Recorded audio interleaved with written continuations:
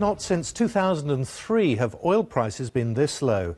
Today, the price of a barrel of crude oil fell to below $28 thanks to a glut of oil in the market and the prospect of yet more to come now that sanctions against Iranian oil exports have been lifted.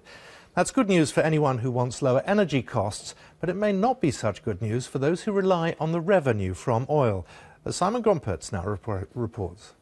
Knock out the international tension and you knock down the price of oil. Sanctions on Iran have been removed, so the country aims to add hundreds of thousands more barrels of oil per day to a flooded market.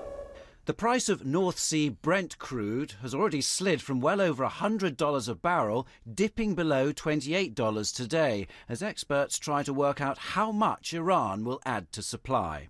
I don't think they're going to be able to sell a lot more immediately. We think anywhere between 250 and 400,000 barrels per day. They are talking about 1 million barrels per day, but that's simply not going to be possible without Western expertise. The other factor is China. Its exports less than expected. Its industry growing more slowly, so there's not such a thirst for oil, making it cheaper for us. And this is the result of the collapsing oil price. Petrol down from over £1.40 a litre to an average of, well, slightly less than that, just over £1. And the impact on the cost of the typical car fill-up, well, that's around £20 less. Businesses which depend on fuel welcome the reductions too, and there could be more to come.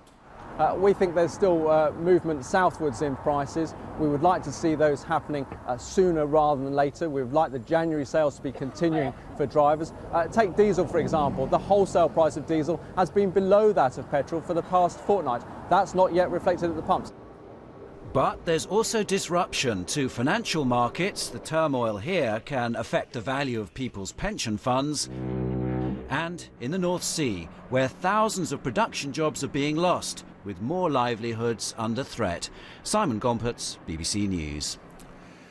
Dementia patients admitted to hospitals in England play Russian roulette with their health.